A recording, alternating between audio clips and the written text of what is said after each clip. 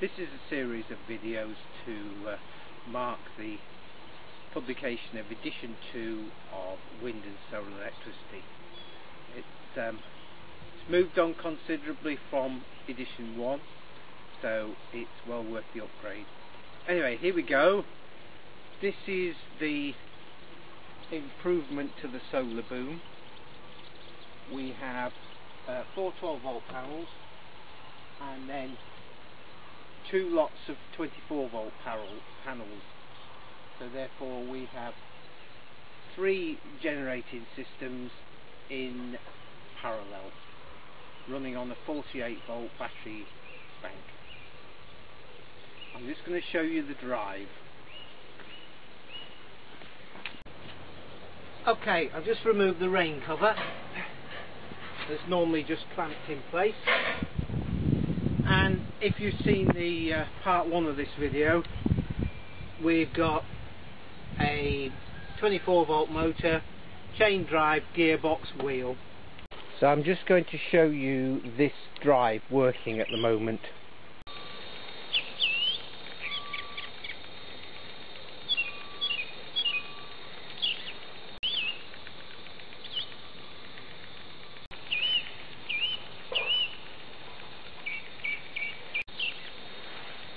Now, in part 1 there was a micro switch here and one here. Well, this is work in progress as usual. So one of the micro switches is still there and this block of wood acts as the stop. But what happens if somebody picks that up and wanders off with it and sits somewhere else? Then this would just keep going. But we've thought about that in 2 ways. The micro switch that was here, I've moved and I've put it up here, so therefore it's worked by this pivot.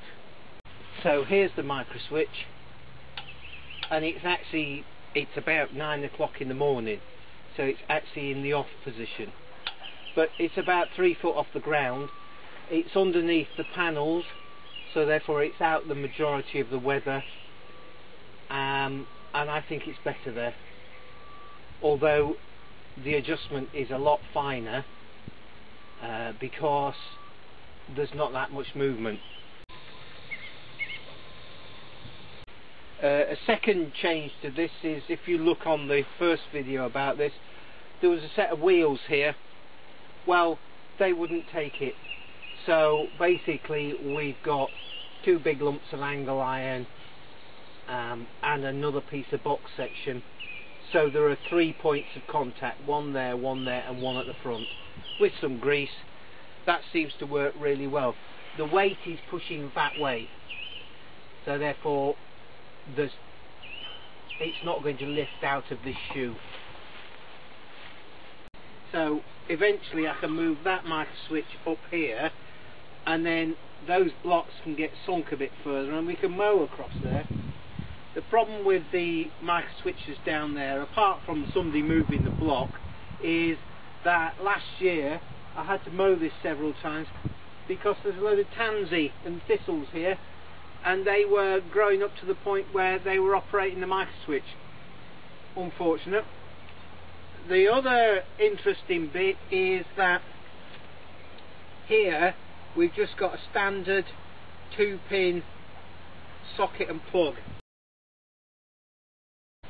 and it's clamped there and clamped there.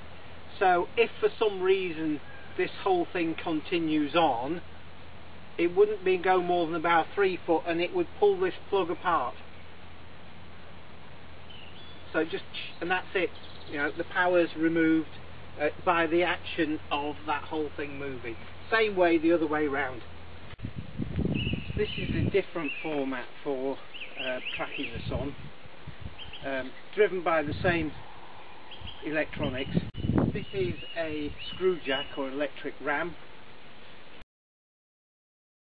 and this whole frame pivots on these bearings there and down the bottom, so it goes from there to there like that, and this thready bar here will adjust the inclination.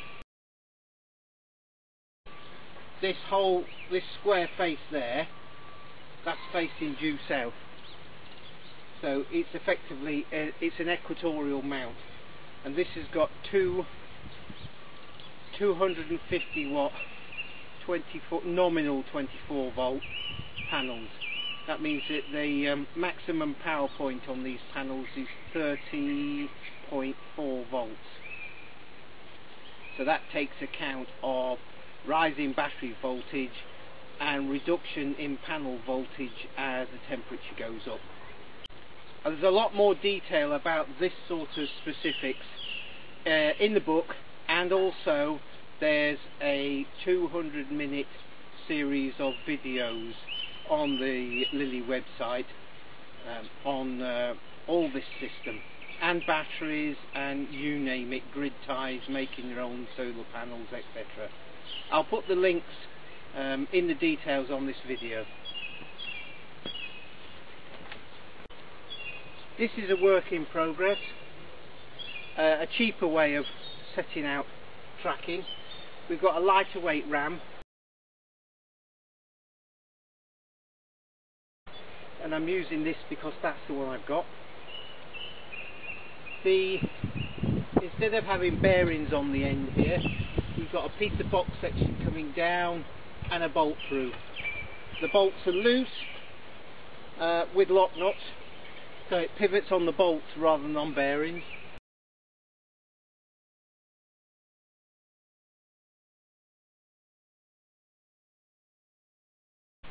It's just a lighter, slightly lighter construction, and instead of the big lump of 6-inch tube and the angle iron welded round it, we didn't have enough tube, so we got 6-inch tube and then some 3-inch box slotted in the top and filleted around, and so therefore this is a bit lighter. That's a piece of just 3-inch box section and angle iron. So it just goes to show you can make these frames however you want. Look in the pile of scrap round the back of the workshop and see what's there, and design it accordingly, as long as it's strong enough.